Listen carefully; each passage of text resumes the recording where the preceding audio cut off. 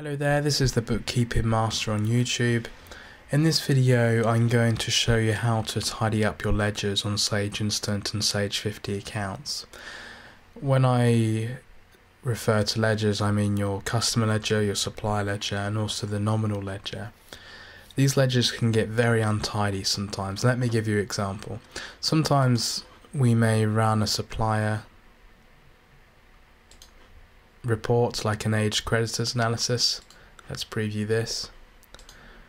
Click OK, and the report looks fine, but we may have some suppliers like this one down the bottom here, Wiseman Paper Products, where there's actually only £240 outstanding on their account, but you have a number of transactions, some of them dating back years, like we have someone here dating back to 2009.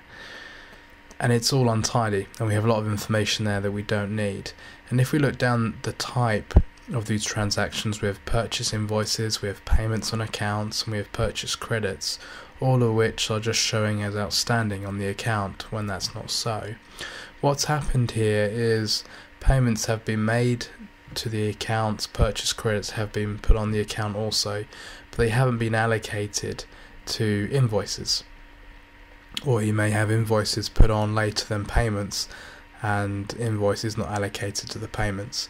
So what we need to do is, if we go over to bank, let's click on supplier, we'll bring Wiseman Paper Products up, put everything in date order. So here are all the transactions on their account. You can see there's a lot on them here.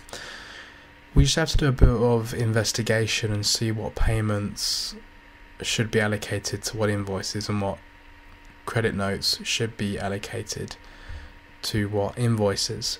So I would suggest looking at the date, because generally these things happen around the same date within 30 days of each other. So right down the bottom here we have an obvious one. We have an invoice and a credit note, both raised on the same day for £600. So all we need to do is click Pay in Full in both of them. You should have a 0 appear at the top here.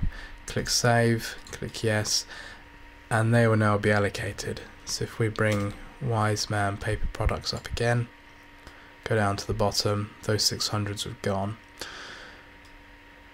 Now we have this big payment at the end of the 30th of April 2009, and we have a number of invoices around that date and before that date. So all I'm going to do is Pay in Full on all the invoices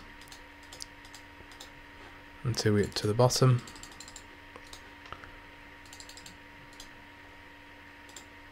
Nearly there.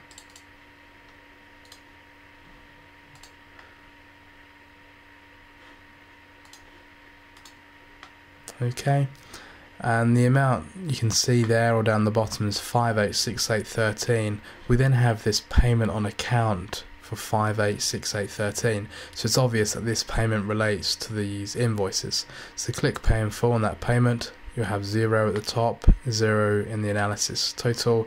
Click Save, click Yes, bring up Wiseman again. We now have another credit note here for 3501 and an invoice on the same date for 3501.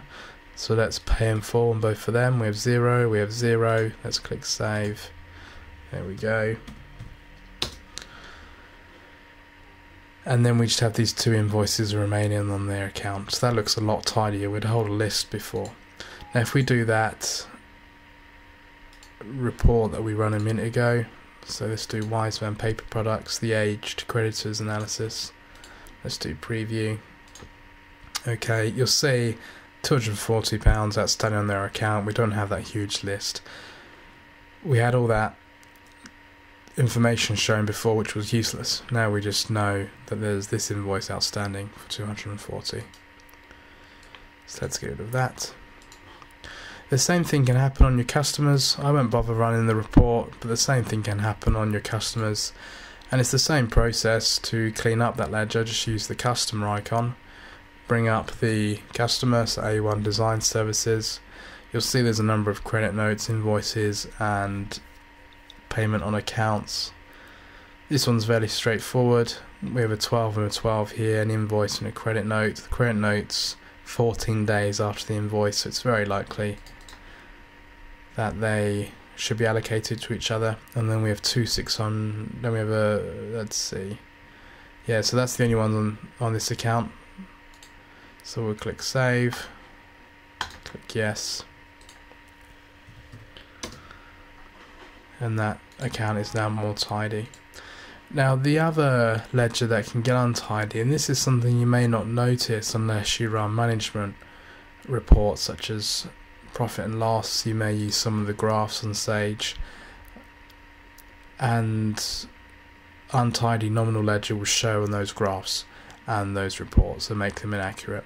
So what can make these things inaccurate is if we go on nominal record 5000, which is materials purchased, put things in date order, you'll see that the 11th of the 6th 2013 we had a sale of £500 or dollars or whatever currency we use.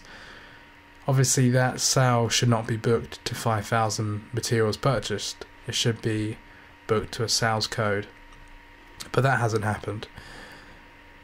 So the way we would edit that and put it in the right code is one of two ways. First way, we make a note of this number here, 1317, which is the Sage transaction number.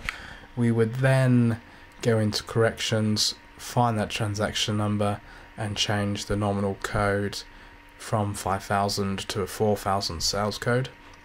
So 1317, corrections, 1317, edit, click yes,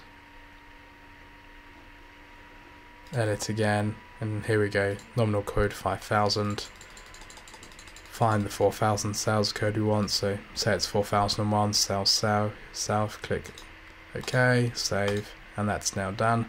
The other way you could change that if you have a number of corrections to do is to enter journals by using that journal icon at the top there and debiting and crediting the right accounts. Now this nominal ledger tidy up is something you would probably do at month end or year end more than something regularly. The customer and supply ledger, you need to do that straight away. You know, if you want accurate aged creditors and debtors analysis, you need to tidy up those ledgers straight away. But hopefully that has helped. Thank you so much for watching.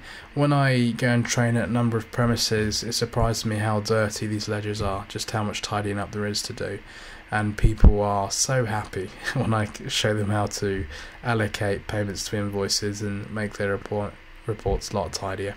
Thank you again for watching. I now do online training. I have a number of videos just like this one, but they're exclusive videos showing you everything on Sage you should need to know to run your accounts. I also do some extensive videos showing things like Sage Report Designer, bank reconciliations, VAT returns. If you're interested in those things, head over to the website www.bbfs-online.com. That's Bravo Papa Foxtrot Sierra-online.com. Click on online Sage training and the prices are there, and go and check them out. Thank you so much for watching. This is the Bookkeeping Master on YouTube.